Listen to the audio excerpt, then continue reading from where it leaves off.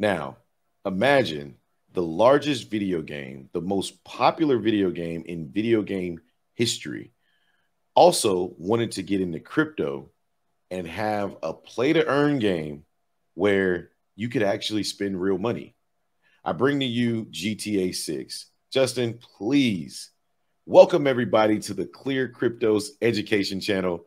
My name is T. Haas from the Crypto Shop, and that guy over there is Jay Seals. On this episode, we will be going through a GTA 6 article, which we both believe is very, very bullish for the space. Justin, take us away. Yeah, so Grand Theft Auto, aka GTA 6, is going to incorporate a play-to-earn model featuring crypto. Now, according to reports, GTA 6 could adopt a play-to-earn gaming and business model. Yesterday, a tweet hinted at this development as the successful gaming franchise is rumored to be releasing the next iteration in 2024. The game could adopt blockchain technology. This approach could see gamers convert funds made during the game to money usable in real life, which is really dope. The rumored GTA 6 play-to-earn approach will include crypto rewards that revolutionize how players play and earn. The upcoming Rockstar game Adventure feature could transform traditional gaming into an extra income source. GTA 6 leaks suggest that the gaming franchise 16th overall installment could incorporate Bitcoin as a payment method and reward token. In GTA 5, players could enter the game's fictionalized stock market through their smartphones and trade in-game shares in real life, which I remember doing. I was a stock market millionaire, or actually like billionaire in GTA 5. GTA 5 players could also make money in stock market missions as well. Therefore, a progressive game like GTA 6 could offer a more sophisticated play-to-earn transactional offerings that feature crypto.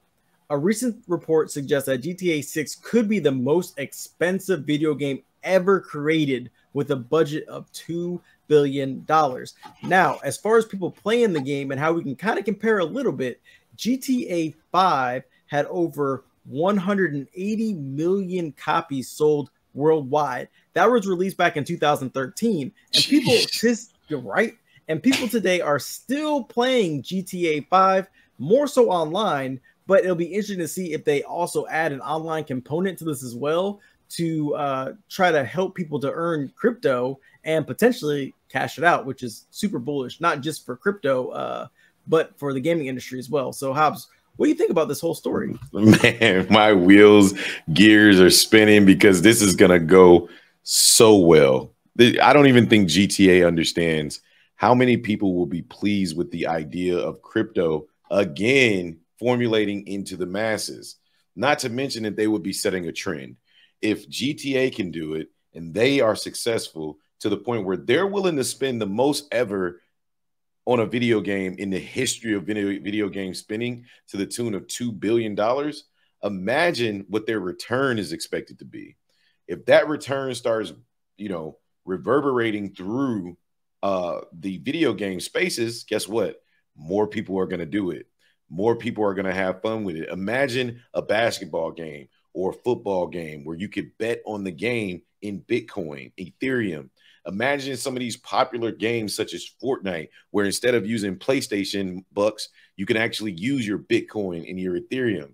That is the next level that we could potentially see this thing go to.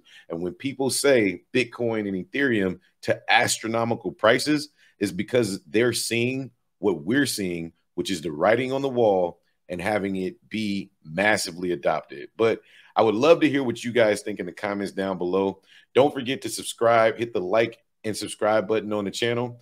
That guy over there is Jay Seals. My name is T. Hobbs. This is the Clear Cryptos educational channel, and we'll catch you on the next one. Peace.